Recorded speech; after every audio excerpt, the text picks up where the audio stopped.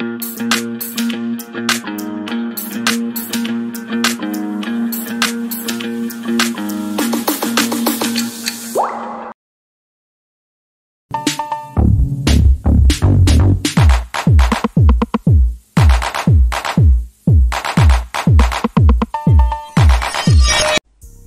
kusirwa leko Kyagulanyi Sentamu kola ebintu ebikugasa bera mu bintu ebyokuleba ekisiru kubanga gwadde office yo nogati sisimuka.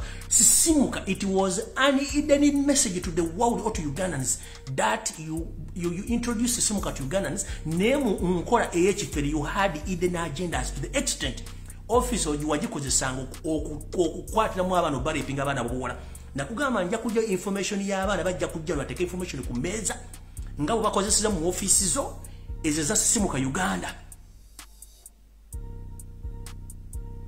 oba kyoyagala gwe mutabani wa Antonio weewumuzeeko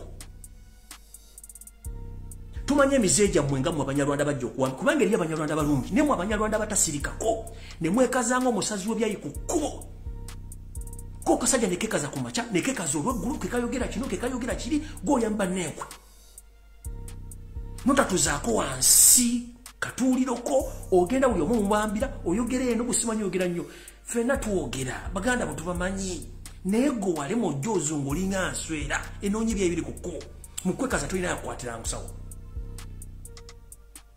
wali osuubira nti omwana wo osobola omwebakako n'omufundisa olubuto n'addamu okutegeera amagezi nkubuuza Gashumba bwewebaka ku muwala wali osuubira muwala agenda kuddamu amagezi yalina kulunduganga mbwa yebake ku bulumbuulu kubanga gavumenti nfu kyetukugamba.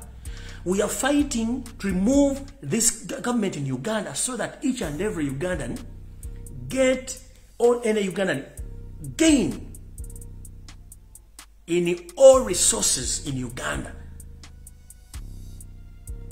Ochitegera fe chibatu lwanirako nebo na rubarura chirunyi senta mu kyagula ntalina kyagenda kukolya ku bizibu byo kirenda mu kugaggawalanga moto si kizibu kyo si yagano kola amaze almost 4 years takola is there yatakusabanga ko nego osiba mu state house osiba mu iso osiba ofera. What's the problem? What's your problem?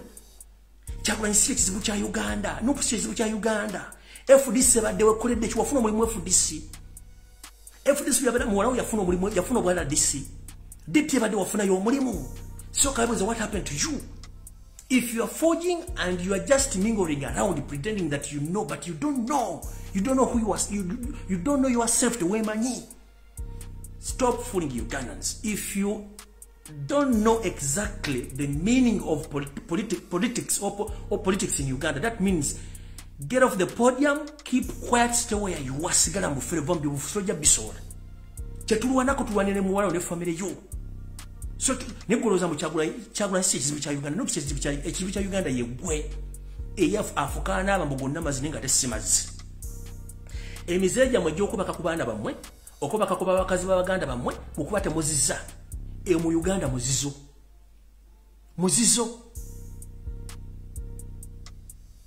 omwana ekizibu ekimuliko gwa kimuleetera kubanga n'omwana yasooka guwazala mukazi wamuzala mu husigalo kitawo gwe yaleeta era ne wahusigalo wamuleepinga omwana gwa soko kuzaala waza tukimanyi nakugamba ngenda mpola nja kwabya essimu yange mwenna abawala Gashumba be yakabasanya mu ofisi ye kweri kuno atagirina bagikuwe tujja kwabya Kyagulanyi si ekizibu kya Uganda Museveni ekizibu ky'abagenda Uganda Banyarwanda mwe kekazanga akanye ku kkubo omusajja omukulu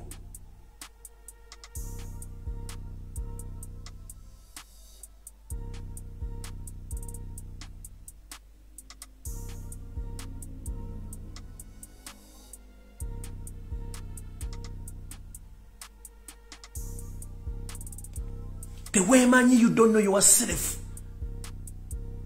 Since you started calling people around the world, how much money have you got on your account?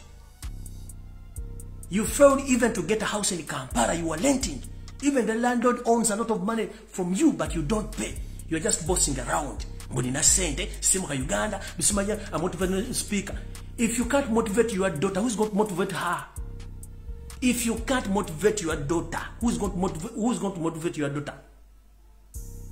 Now when you wetaga motivation in kubuli Gashumba wetaga motivation.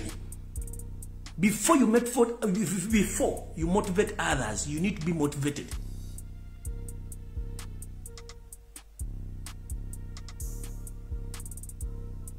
Omaito mwabafere mwajige kintu kimu gula perfume bera n'ennyumba ennungi funa akamotoka yambala masuuti funa office teeka mu kyoyagala ogisetting obeera olindirira abuli ajja ng'osalako bwoti otaddeko bugalubindi nga bukireva carton obutaso mundalo English course noteekako bugalubindi n'osiba ne kooti kumbe bafere beerere n'otula bwoti. That's what you can manage but nothing else. Kimulina okukola ekyo kati wali kirala. Gula perfume sula mu nnyumba ennungi funa akamotoka yambala masuuti teeka bugalubindi tambula ku mikutu bamawulire gakuyite otandika okubuzaabuza abantu. Kyagulanyi si kyekikulu si kyekizibu kya Uganda. Kyagulanyi alwanirira ggwe.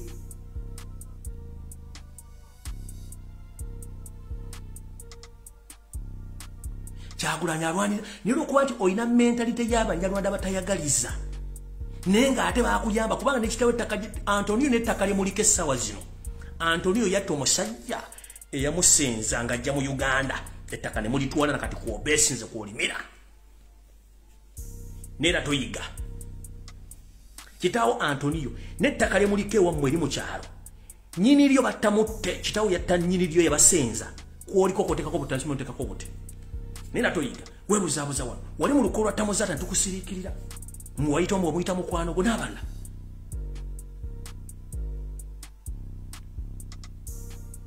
First motivate your daughter and motivate yourself before you motivate Ugandans.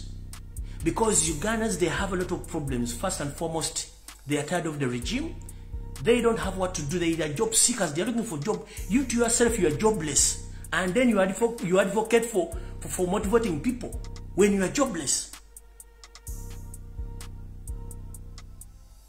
A jobless person can't motivate a jobless person to know. Two wrongs doesn't do one right. Not chikola. Ebyo ebitebikola kituufu kimu. Bw'oba oli mufere sigala mufere bwo ebyobufuzi byeso. You are not a politician. Motivate your daughter adde mu line entuufu. Okitegedde bulungi?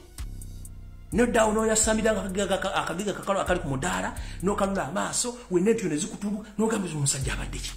Mutusibyeko abasajja. Toddamu kwogera ku Kyagulanyi mwesonyiwe kubanga takyali kiraasiyo. Kyagulanyi abantu basinka tosobola basinkana. Okitegera? Kyagulanyi alina amaka alina bizinesi amaze emyaka ena takola. Kyagulanyi talina amukuuma. Ba Edi Muto bamukuuma tebalina adda ekibiti wadde alina akasaale. Gw'otambula dda bamundu.